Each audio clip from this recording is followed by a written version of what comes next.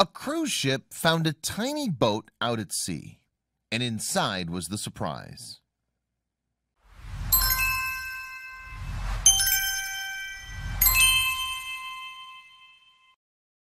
It's a dark December night, and a fierce Caribbean storm forces the Empress of the Seas cruise ship to reroute from Cuba to Jamaica. Then, out of the blackness, the crew spot a light shimmering in the middle of the ocean.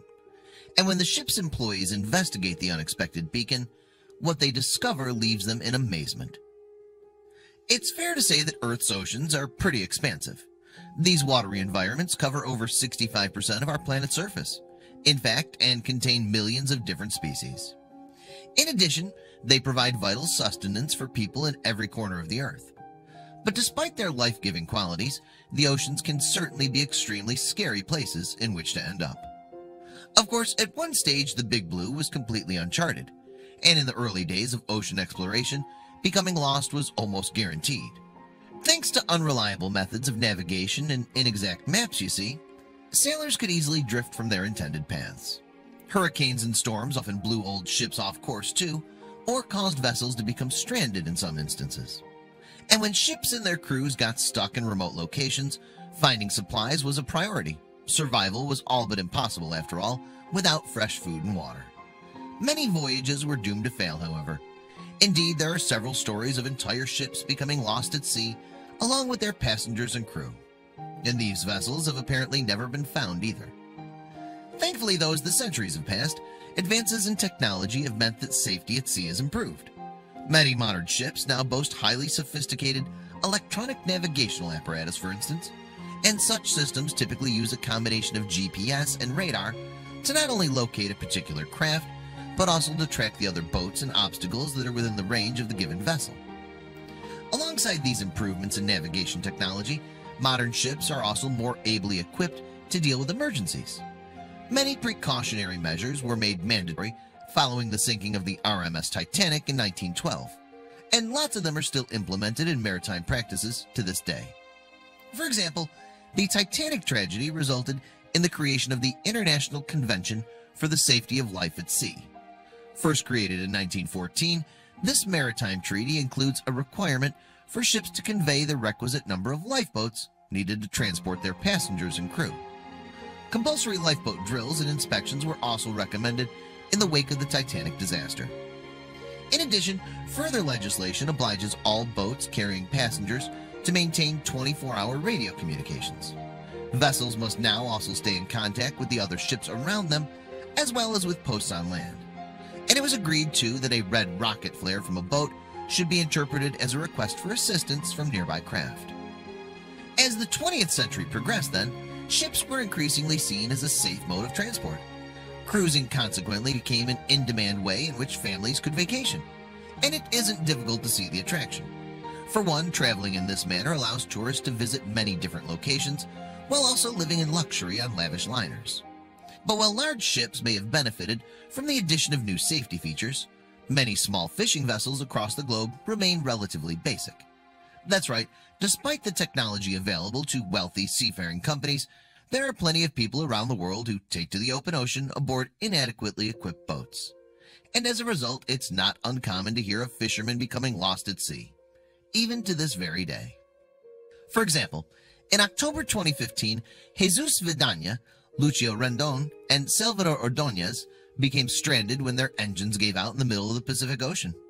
The three Mexican fishermen subsequently spent the better part of a year in a battle to survive. And all that they had with them during that time was very limited supplies, which consisted of basic fishing rod, some blankets, a Bible, and not much else. Sadly, though, two of the fishermen's colleagues did not survive the ordeal. And rather than risk the temptation of using their friends as food, Vidania, Rendon, and Ordóñez made the hard decision to throw their bodies overboard. But the remaining trio lived on and were finally saved by a Japanese trawling boat after 9 agonizing months at sea. Later, the three men credited their survival to God.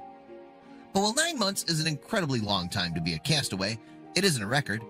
Reportedly, Jose Salvador Alvarenga spent 14 months adrift in the Pacific Ocean from November 2012 to January 2014.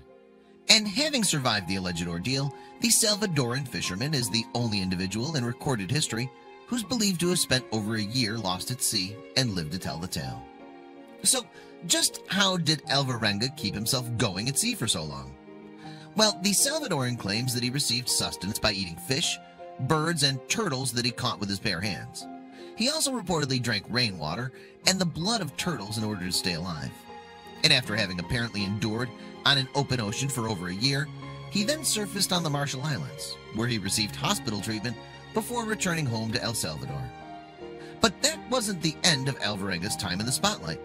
In 2015, you see, journalist Jonathan Franklin's book, 438 Days, An Extraordinary True Story of Survival at Sea, put the fisherman's tale right back into the public eye.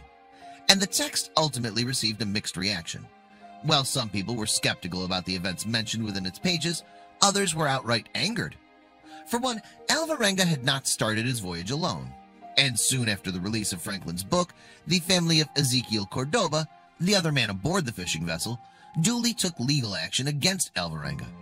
In particular, Cordoba's family claimed that Alvarenga had survived his ordeal by cannibalizing their relative, and so they filed a $1 million lawsuit against the survivor. Alvarenga's legal representative soon dismissed this allegation, however. Still, there are, of course, plenty of other occasions on which people have been lost at sea. And one of the most recent examples occurred in 2018, with the tale subsequently emphasizing the very real dangers that some fishermen still face. The story in question began in Costa Rica, in the country's second most populous city, Puerto Limón, to be exact. The bustling port's primary use is for the export of goods, although some cruise ships anchor there as well. And it was from the city that two fishermen embarked on a voyage toward the end of the year. Then, once the men were at sea, they decided to soak their nets, a fairly common practice among fishermen. After submerging the fabric in water for some time, you see, it should become less rigid, and this in turn makes the equipment much easier to cast and work with in general. As the Costa Rican fishermen waited for their nets to soak, meanwhile, they drifted off to sleep. Again, this is not unusual, and lots of people use this downtime to rest. When the pair awoke, though, their nets were not to hand. And worse still, they realized that their boat had been whisked off course and away from their equipment by strong waves as they'd slept. Desperate to retrieve their nets, the fishermen therefore kick-started their engine and set off in search of their equipment. However, it was then that disaster struck once more. Yes, as the duo searched the seas for their belongings, their boat ran out of fuel, meaning they were now at the mercy of the open ocean. At this stage, then, the fishermen could do little more than hope and pray. Maybe they'd be found, or perhaps they'd wash up on land before it was too late. But things didn't look great for the duo, since they reportedly only had enough to eat and drink for a week. And as those 7 days came and went, the pair were unfortunately still floating hopelessly in the ocean. So with their supplies running worryingly low, the two men were forced to turn to the ocean in search of some much-needed food. And even without their equipment, the pair attempted to catch fish themselves. Despite some success in search for food, however, a lack of drinking water was causing the duo a major concern. Meanwhile, not too far away, the Empress of the Seas cruise ship was making her way to Jamaica. Their impressive liner is part of Royal Caribbean International, which operates 25 vessels and owns the world's 4 biggest ships. The firm also commands 19.2% of the international cruising passenger market. It's fair to say, then, that Royal Caribbean staff should know a thing or two about ocean safety. Originally commissioned by Admiral Cruises, Empress of the Seas joined Royal Caribbean's fleet when the two companies merged in 1998. Construction of the liner was then finished in 1990, and she was initially called Nordic Empress. However, this name was changed to Empress of the Seas in 2004. Currently operating out of Miami, Florida, Empress of the Seas offers cruises around the Caribbean. The ship's primary destination, though, is Cuba. And while previously the liner's trips to the island called at Havana only, Royal Caribbean now offers newer routes that take in Santiago de Cuba and Cienfuegos as well. But although Royal Caribbean can lay claim to some absolutely enormous liners, Empress of the Sea is actually the oldest and smallest cruise ship in the company's fleet. That said, passengers on board still live in relative luxury. On the vessel, you see, there are 3 restaurants, 4 bars, a spa, and even rock climbing facilities, all of which are spread across 11 sprawling decks. The conditions on board the cruise ship then are a world away from those experienced by the two lost Costa Rican fishermen. However, even large vessels such as the Empress of the Seas can sometimes find themselves at the mercy of the ocean and the unpredictable elements. In fact, in December 2018, adverse weather conditions in the Caribbean forced Empress of the Seas to reroute, as a storm made it impossible for her to stop in Cienfuegos. Usually the liner relies on a tender service to ferry passengers to and from the shore at the Cuban destination, but in such precarious conditions, the cruise ship's crew instead opted to dock at a port that possessed a pier. Consequently, on December 21st, 2018, Empress of the Seas was sailing between Grand Cayman and Jamaica, crossing a stretch of water that she wouldn't normally have done. It was for this reason, then, that Royal Caribbean's head of meteorology, James Van Fleet, described what happened next as a Christmas miracle. You see, as Empress of the Seas was making her unexpected detour, the ship's crew spotted a signal light coming from a small boat out on the ocean. And as a result, the liner slowed down and started to approach the mystery vessel. The crew also notified rescue centers in Jamaica and Grand Cayman, although these facilities were unable to help. So almost 3 hours after the signal was spotted, Empress of the Seas launched a tender that could get closer to the unknown vessel. And it was then that members of the cruise ship's crew found 2 individuals on board the mysterious boat.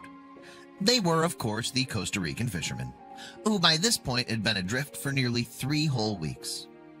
Later, in a statement released to USA Today in December 2018, a Royal Caribbean spokesperson confirmed, Empress of the Seas did rescue 2 sailors who had been adrift for more than 20 days. They added, both passengers on board the vessel were provided water and medical attention on board by the ship's crew.